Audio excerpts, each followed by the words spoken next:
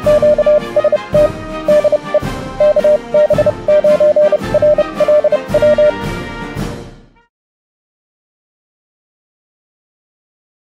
YouTubers, RVers, and fellow hams. Well, this is update video number 2.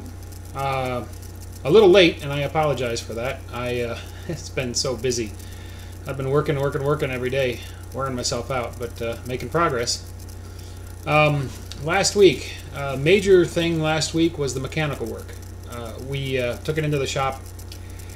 Has new brakes all the way around. The old brakes were in real bad shape. That included special seals on the rear. They have floating wheel bearings, and the differential fluid is shared with the wheel bearing, I guess. And those seals had worn. So, yeah, new calipers, new pads, new shoes, new drums, and new rotors all the way around. It was in bad shape on the brakes. And fluid changes, oil changes, the cooling system flushed, automatic transmission flushed. You know, a lot of basic stuff. To the tune of $2,500, which ate up about 70% of my remaining budget. So, getting a little tight, but I think I've got enough to still get the liquid rubber to seal the roof and the batteries for the solar system, which are the two major purchases left.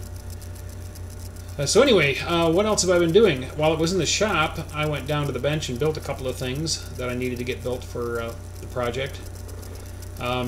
Needed to get, I got one more thing to build. I needed to get these done so I can start packing up the tools and sorting through the parts and putting those in totes. That's a big job. So let's go to a film segment. I filmed some of the work and what I built, and I'll show you that. Well, I'm down here at the very messy bench, which is in the process of organizing and cleaning and sorting through parts and connectors and things. Getting stuff packed up to put in the RV, but I was also removing the remaining coaxial runs and antennas today. I took the backyard vertical down yesterday, and one thing I know a lot of people are going to be curious about is this. This is the 3D printed bracket that held the mast against the shed, and it's been out there in the summer sun for a few months. A lot of people, when I did this, when I originally printed this, were skeptical. Oh, you know, how UV safe is the plastic? How strong is it? That's going to break in a windstorm, yada, yada, yada. I had actually run a video clip or two up on the Facebook page of the wind seriously whipping that mast around when we had 30 to 40 mile an hour winds come through. No, it never broke. And it's been out, like I said, in direct sun, and the sun hits that shed for half the day. So it's been in the direct sun for many months, and it's not really faded.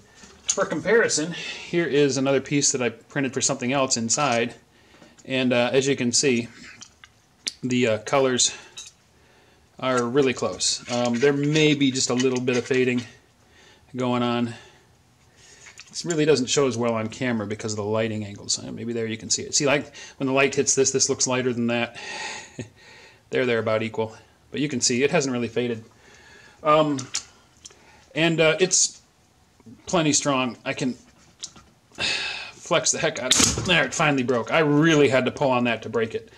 That's about the tensile strength that I would expect from the PLA for that thickness as printed. Maybe just a touch more brittle. I don't know. But I really had to crank on that to break it. So yeah, it worked just fine for holding the backyard vertical up there. It probably would have lasted a year or two, maybe 3, just fine. So that answers that bit of speculation. This is the box that's going to go on the back of the RV. And inside I've got a 9-to-1 that feeds to these top two, right? So this will be the antenna connection for the antenna wire coming down off the mast. This will be counterpoise or ground, which is going to run down the length of the coach along the aluminum rail that's there at the top, and that should provide an adequate counterpoise for the vertical antenna when I've got it up. 9-to-1 in there. I 3D printed a terminal strip.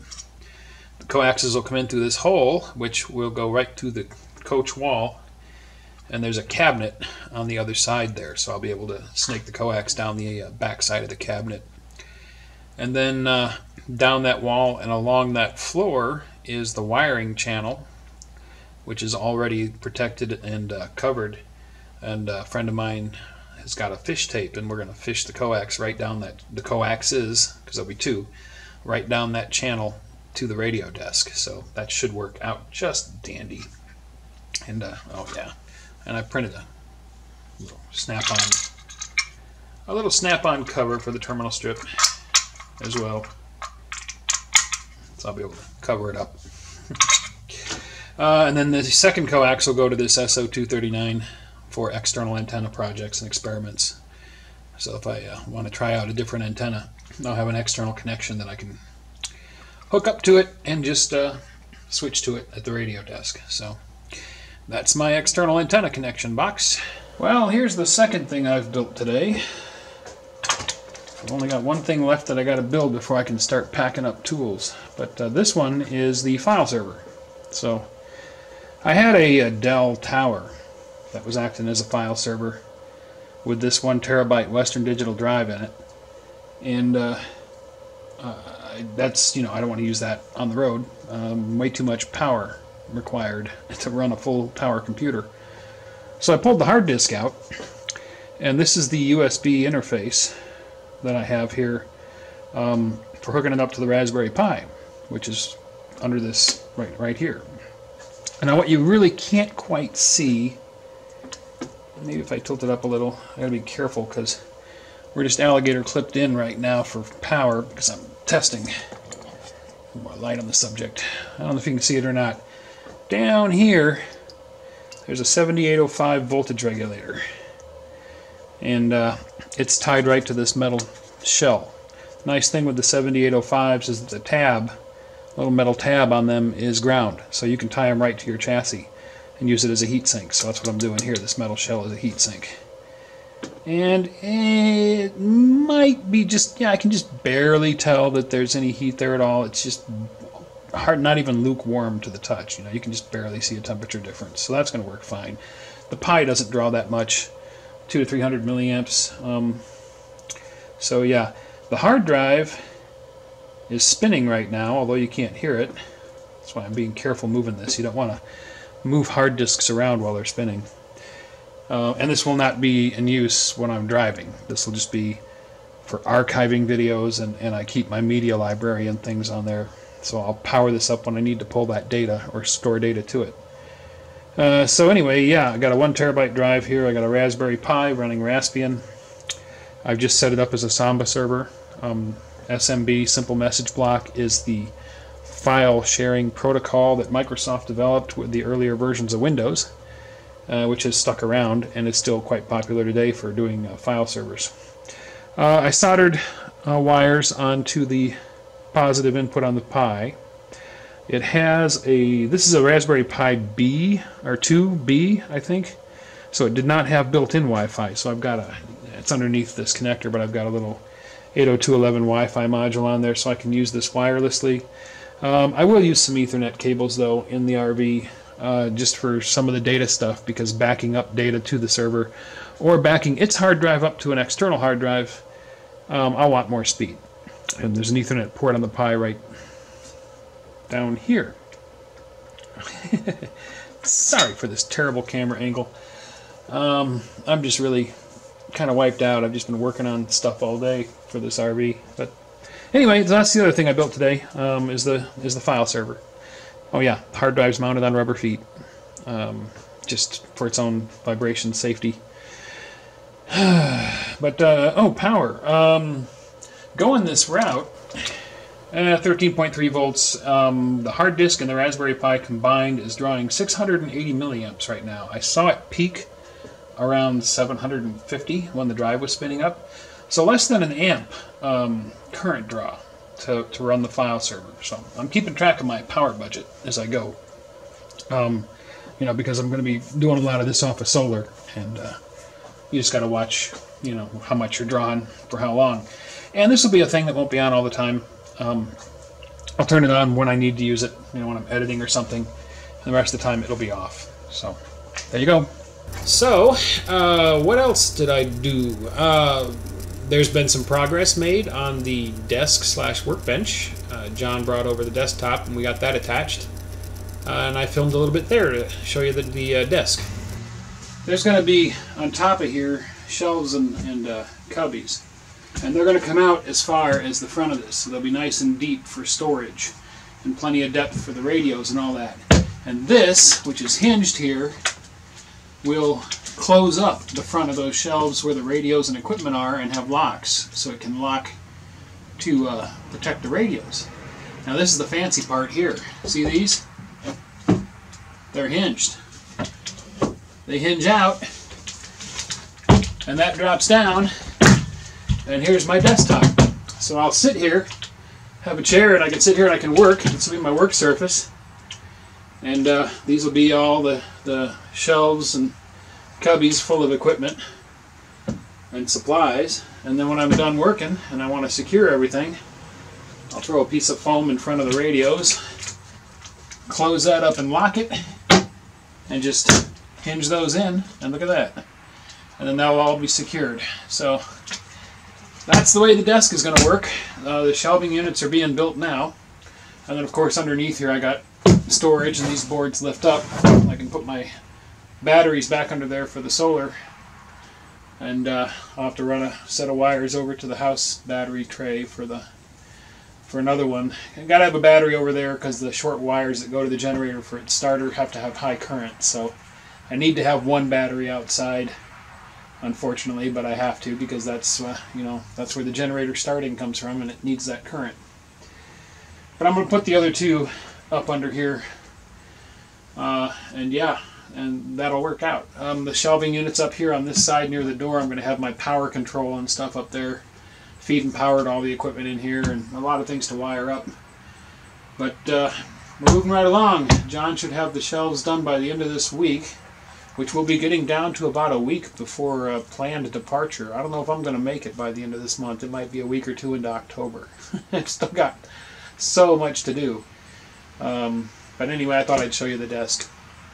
And finally, I'm sitting here in the kitchen on the laptop using the webcam, and I apologize for the audio and video quality. Most of the video gear's already been put into totes, ready to be moved into the RV. Well, I guess I could talk about it. My niece is moving into her first house and needed furniture and stuff, which was a perfect coincidence in timing. And she and my sister came up yesterday, and they took and bought most all the furniture in the house. All I really have left now is a lazy boy and some scrappy tables. Slept in the lazy boy last night. So yeah, that was a big day yesterday, and I've removed probably 10 full bins of trash so far, and trash day is again tomorrow. I'm probably going to get another 4 bins out, or 5 of stuff. Really getting it pared down here, slowly but surely, and I'm thinking that I'm going to be on schedule to roll out of here at the end of the month. I won't be hitting the open road right away, though. I'll be probably doing a couple of trial runs locally, since I do have some support around here. I have a couple of friends with big driveways that have said if I needed to do some last-minute work, I could park in their driveway for a week to continue working on the RV. So I'll probably do a trial run at one of the local camping areas to really test the systems out when I actually head out at the end of the month. Plus I've got some mail from the final utility bills and things that are going to be coming that I have to deal with. So for the first couple of weeks of October, I should probably still be in this area, finishing up a few things, and then visiting the family, and then heading south. So yeah, that's what's going on. A lot of work yet to do. It seems like as I make progress, there's just more to do. But the major things are slowly getting knocked down. Getting the shelves installed will be nice. And tomorrow, my friend Rick, KD9HUM, is coming over with a fish tape. And I'm going to put the antenna box that I showed you on the back of the RV and run the coaxes back as far as the radio desk. So we'll get that done so that once the shelves are in, I'll be able to wire up, or start wiring up equipment, and maybe even test the antenna next week. Who knows? We might be doing a live stream from the RV next week, plugged into the house, but we might try it. We'll see. I'll probably be sleeping in there too. As I mentioned, my niece took all my furniture, including my bed, so I'm going to go down sometime this week and pick up a mattress and plop it in the back of the RV, make a bed, and probably start sleeping in there. So, there you go. Sorry about the late update video. I hope to do the next one on Saturday, where it should be. And I hope to have some really interesting stuff to show you, like the completed radio desk, and who knows what else. We might have the roof sealed and painted by then and have the solar installed too. That's a little ambitious, but we're getting down to the wire. So, thanks for watching. I am sorry about the poor video quality, audio quality. I'm so busy with everything else. I really can't spend 2 to 3 hours working on a video. I have to kind of cut it short. So, we'll see you in a week. 73. Take care. Thanks for watching.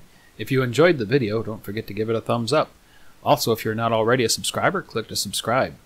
Join us on the Facebook channel for discussion about the videos.